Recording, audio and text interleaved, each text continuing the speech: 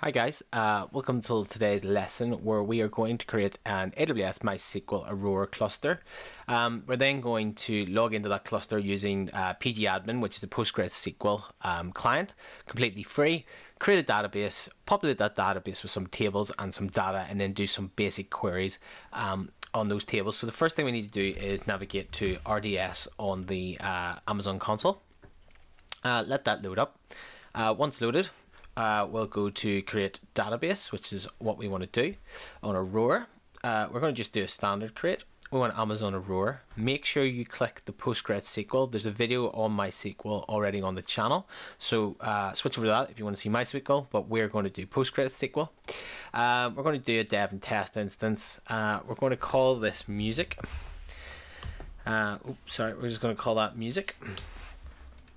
Leave the master username as Postgres, just so we remember. Master password, you type in something that you're going to remember. Just do that confirmation. Use the burstable classes, including the T range. Go for a medium because we're just going to let it spin up quickly, and it won't cost us too much money, if anything. We don't need to create a replica. We actually have to create a new VPC for this so we can publicly log in. So let's create a new VPC. Additional configuration, we'll create a new subnet. Make sure you click on publicly accessible, or else we will not be able to reach it by today's methodology. We'll do a different video on how to reach it when it's not publicly accessible. But today it's going to be publicly accessible. Create a new VPC security group. Enter something you're going to remember, like VPC SG JC demo. Availability zone will have no preference. Leave the port as default, which is 5432. We're going to use password authentication, and we'll leave that as it is, and then just create that database. So click create. Okay, that's the database off running and creating. It'll probably take 5 to 10 minutes to get fully to the status of available. I'm looking for available appearing in both these rows. It will go through some different statuses, including like not compatible and stuff while it spins up, so just bear with it, keep clicking refresh. In the meantime, navigate over to the postgres.org link, link in the description below. You want to download. So once on the downloads page, then just click the version that you want. If you're on Mac, go to Mac. If you're on Windows, go to Windows. If you're on Linux, go to Linux. Go to the download installer. Just pick the version that you want, Mac OS or Windows, depending on what you want. Click the download button. Yep. Just let it get off and run down there on the left-hand side. Once that's downloaded, just accept all the prerequisites as you see fit, and then that's us ready to go. Okay, that's us available and ready to go. So the next thing to do is go to the PgAdmin client. So I'm just going to start that up right now. PgAdmin 4 client. It'll take a little second. It just starts the server locally on your desktop. Yep, that's us. So just you'll be asked to set a master password the first time you log in. So just set that. What we need to do is add a new server.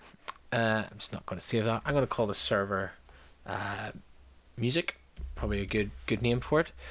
Yep, server group servers connection. So we go over to connection. We jump back into our console. We go to the instance itself. Just copy and paste that into the host address. Perfect. Our maintenance, leave these as the default. Our username is Postgres, that's what we selected back, and then just type in the password that you entered a few minutes ago, and then save that, and that will be you in.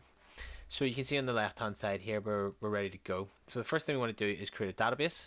So create a database, and I'm going to call this one music, and we are going to save that, and that's our database then created, as you can see. In music, then what we're going to do next is use the query tool. Click on the query tool and navigate over to GitHub. I've put a couple of scripts on GitHub, so we're going to go to the creation script, and if we just copy and paste in that entire script,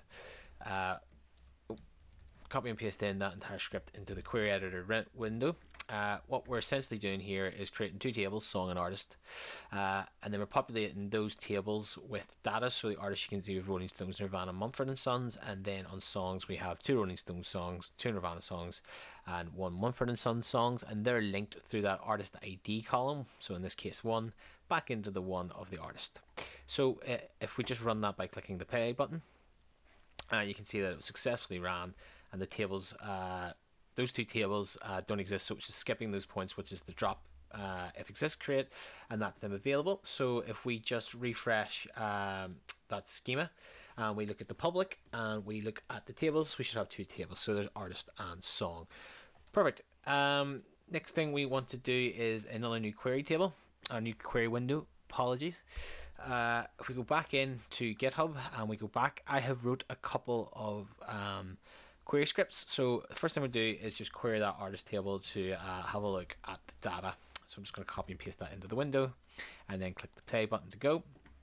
And you can see that we have returned to 3 artists and the ID and then their genre. So I'm just going to take that query out. We take the second query. This one just brings back everything in that song table. So we're just going to paste it in, play that query, and you can see then we have our 5 songs, 2 Rolling Stones, 2 Nirvana, and 1 Mumford & Sons. And then, as I explained earlier, we have that link between the ID in the artist table and the artist ID in the song query table. So by forming an inner join, we'll get back the artists and the songs that they perform.